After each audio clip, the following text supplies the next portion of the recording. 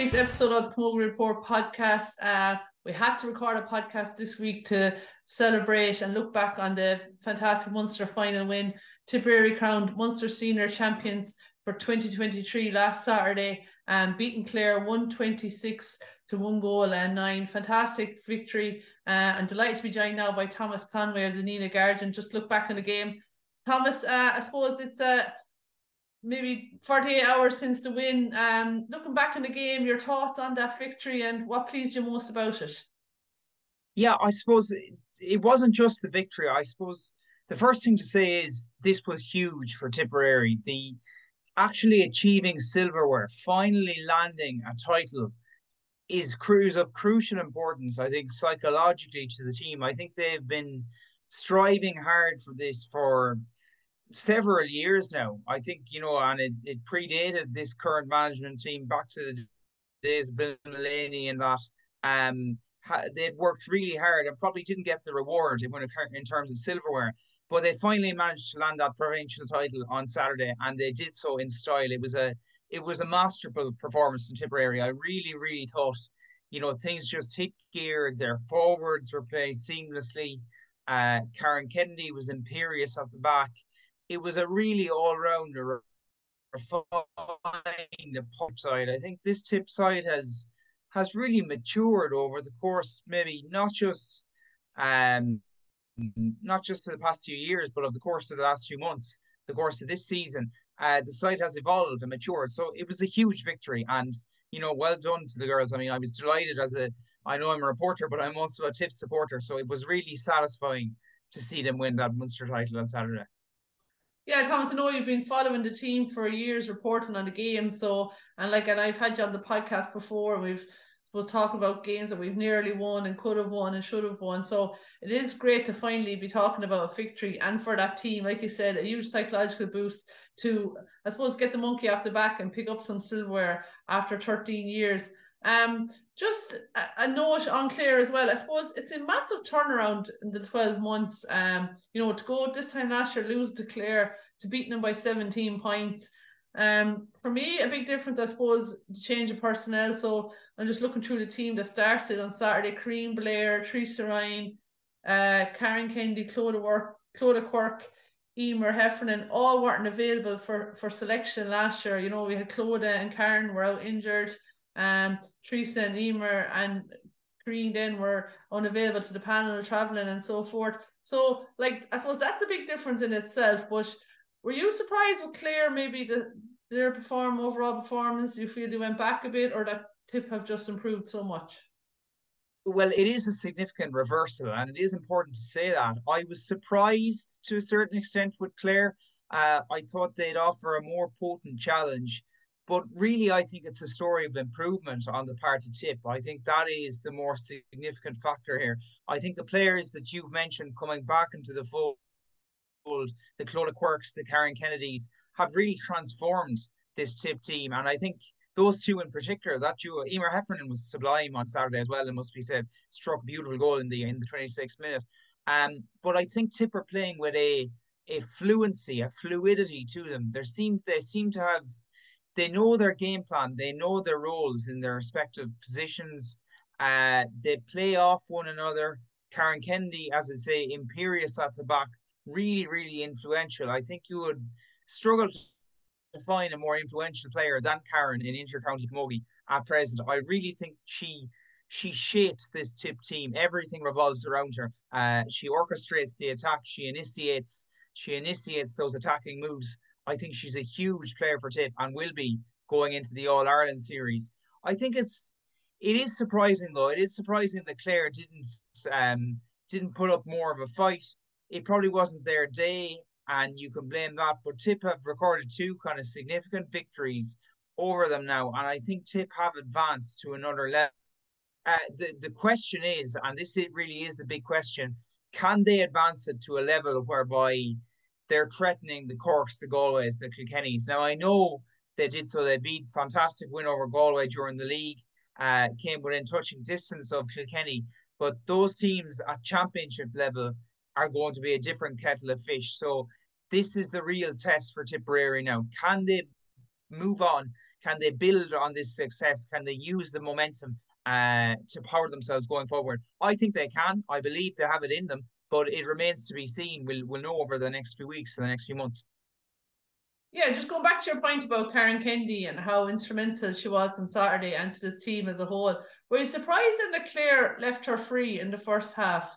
It seemed to be a mistake on their part, for me looking on. Like it's the last player you want to be free, really.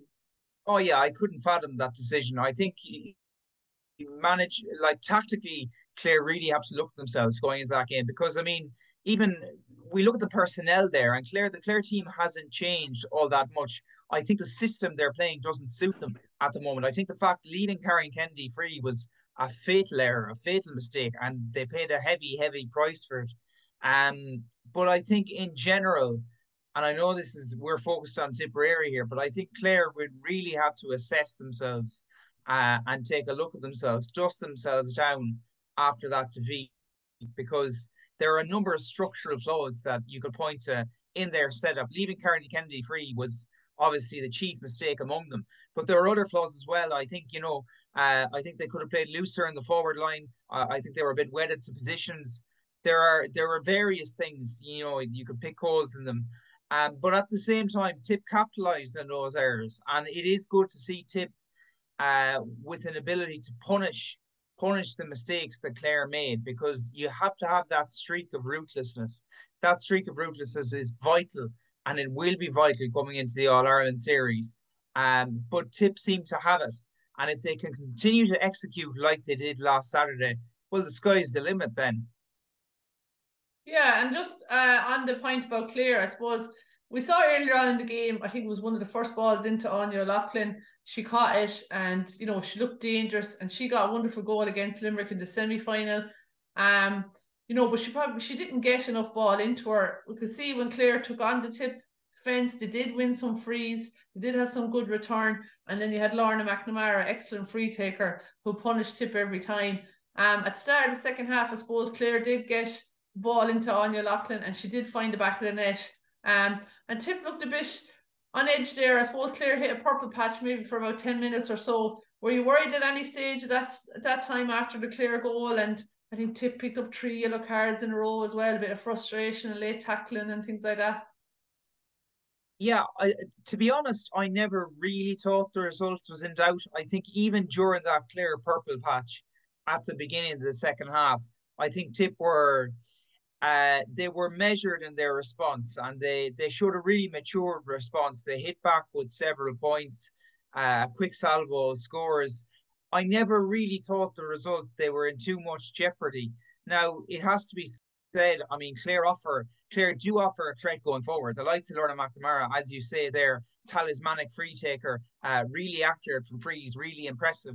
But I mean, Tip have that at the far end in Emer McGrath, and on another level, quite Devan. And I think it's Tip's sharp shooting ability was what really impressed me last Saturday. I think their ability to pick off scores at pivotal times in the game was really huge. And it really served them well. We have to look at the likes of Quiva Mar, the likes of Emer Heffernan there. They have an artillery or kind of a set of forwards there that I think are really treacherous when going forward, when given the right supply. And when you have the likes of Karen Kennedy and Clodagh Quirk and delivering ball up to that forward line, they will inflict serious damage. So did I think the result was in doubt? No, I thought Tip were more or less comfortable all the way through. But I think it was the sign of a more mature side, the fact that they could respond to that 1-1 that Clare scored at the beginning of the second half. And I suppose one thing after the Waterford game that Dennis probably wasn't happy with was that they didn't really score enough points, didn't really get enough points from play. They really turned that around on Saturday. I think we had 10 different scores. We had Corinne Blair, a half back line got a point, Casey Hennessy midfield got 10 points.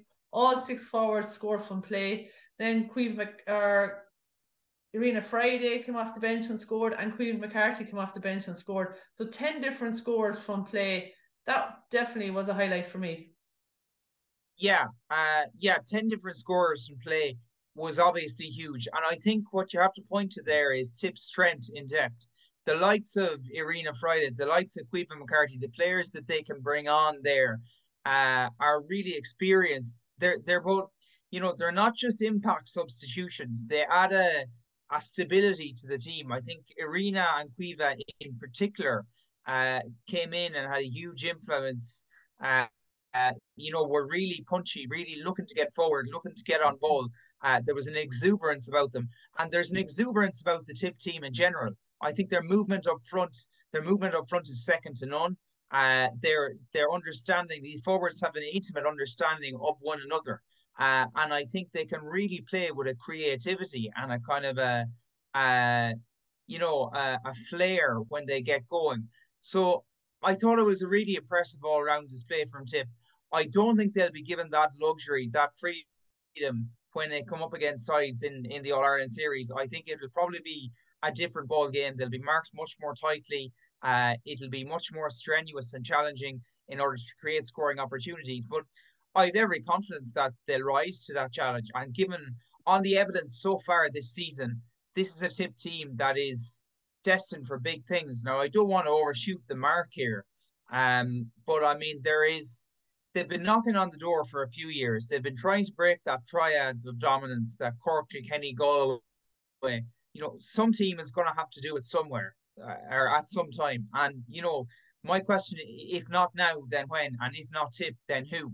I think Tip actually have the resources, have the players to do it this year. I think it would be a major breakthrough to beat one of those top sides in championship action and just break through that glass ceiling. And I think this Tip team is the team to do it. Yeah, and when you look down through the subs, you see how strong the bench is. I suppose that's a great testament of a team. Like we spoke about Caoimhe McCarthy coming on, Irina Friday coming on, Mary Ryan, Raid Eviston, Niamh Tracy, all made an impact off the bench and all fighting for places. And that's not even to mention the players that didn't come on. Claire Hogan would have featured a lot last year in the championship. Claudia McIntyre would have featured in a lot of games also in the championship coming back from injury. Kira Maher, a regular starter last year, that suffered a recent concussion that ruled her out. So, and then you have the younger players like, the Fahy twins and Grace Maloney and Lorna Ryan. So, huge talent on that bench. They're all going to be fighting for places. So I think the next 4 weeks, look, we'll talk again about the All-Ireland series. We'll preview that on another podcast. But I think the next 4 weeks will be about competition for places, panel matches and training, and, making sure that nobody rests on the laurels. And like I said, maybe pushing forward, looking for more silverware. Munster Championship, fantastic to win it. Brilliant to have a double header with the Munster GA. It's been a fantastic competition. I've gotten great coverage and great interest, and look, the girls fully deserving winners and fully deserving to enjoy that and celebrate it. But I'd imagine Dennis Kelly this week will get them back to training, back to basics, and have 4 weeks to face Dublin at home. And it's all going to be about competition for places and putting out your strongest 15 come the 10th of June.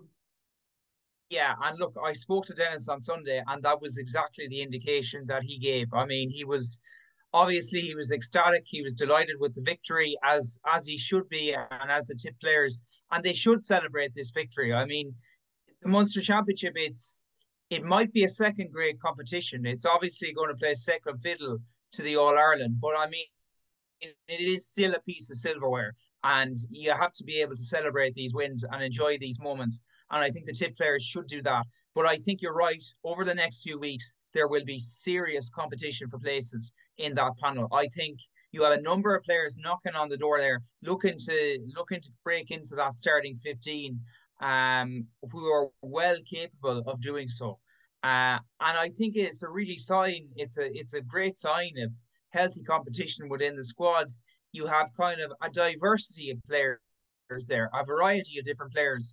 The likes of, Irina Friday is a very different player from the likes of Grace Maloney.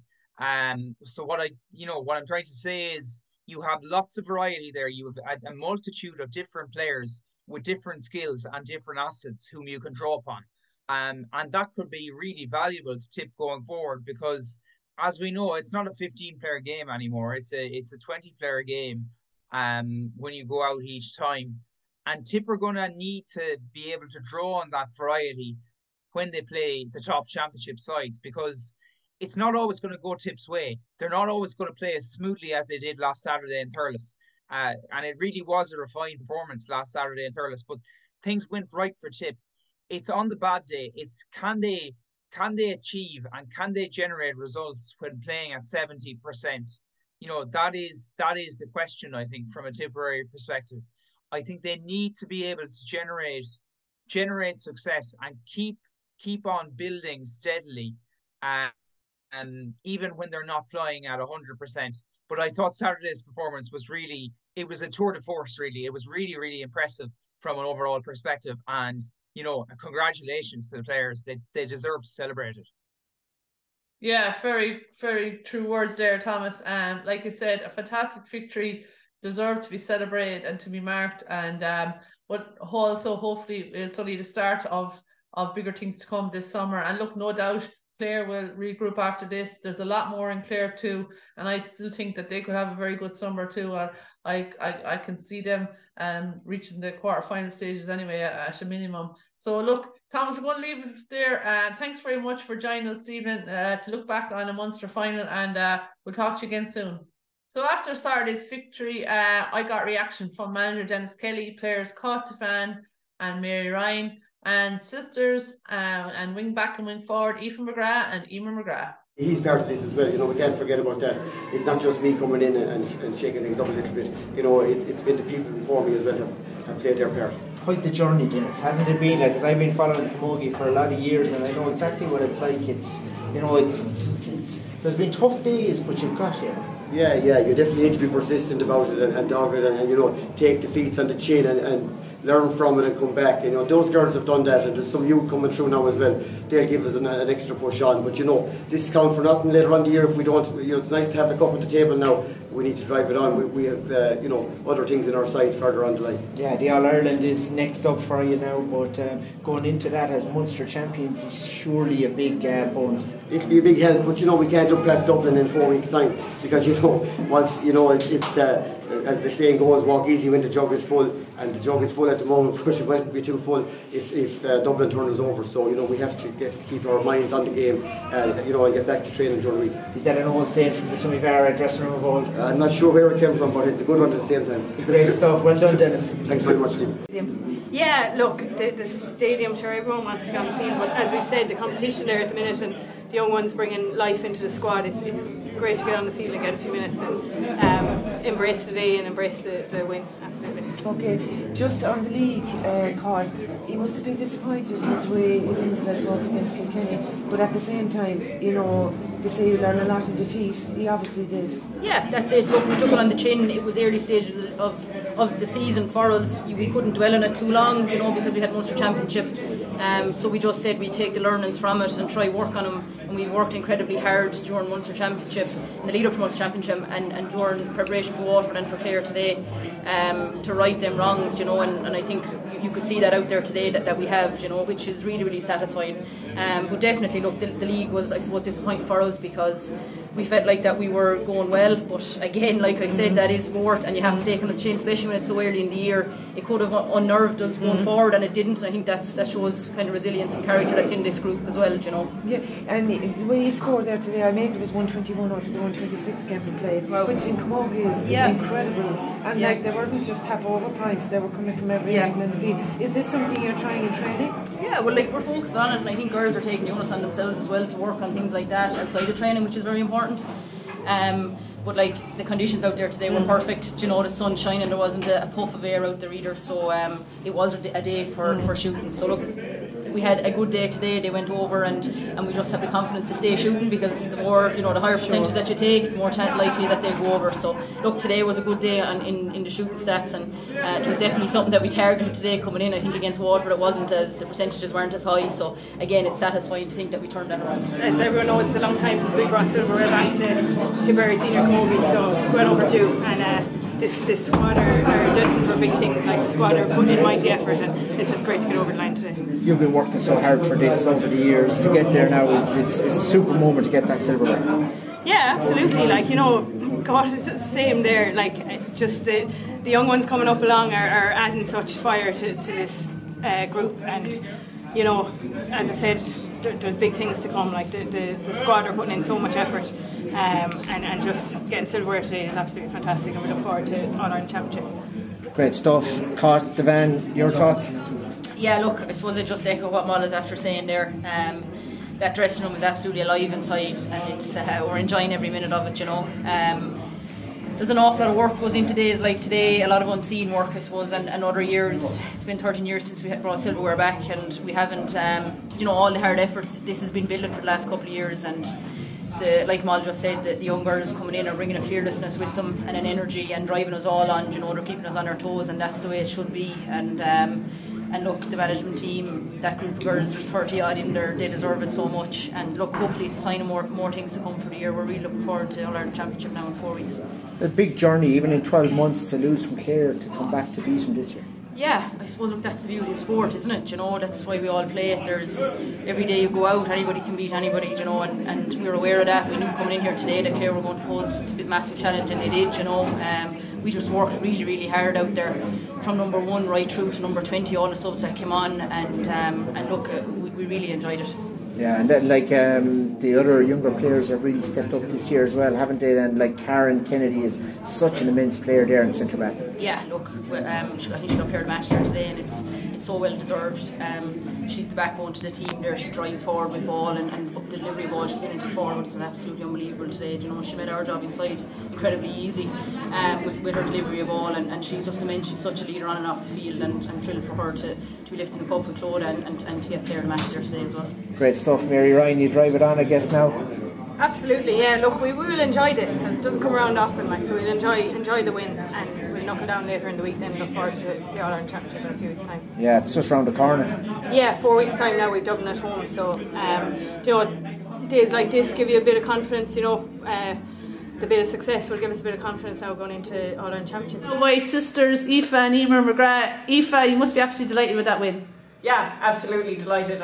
You know, we've a lot of hard work put in over the last few years, like, you know, and have been competing with the top teams, but probably have been short of silverware. So, like, to get over the line and win a Munster final today, it's fantastic. And Emer, you set out the stall early, I suppose, got a good few points ahead of Clare, and then that Emer Heffernan goal really gave you a nice cushion at half time. Yeah, sure, Emer, you know, cool as can be it again, rattled the back of the net. But yeah, a good strong start like last week, and I think that probably gave us a platform then to push on for the rest of the match. And were you worried at the start of the second half? I suppose Clare got an early goal and had a bit of a purple patch. Yeah, I suppose, but sure, that's to be expected in any match. But I think we responded really well to the goal, and you know, once we did that, then we kind of never looked back, and you know, the result took care of itself then. And Aoife, was winning a Munster title a target at the start of the year?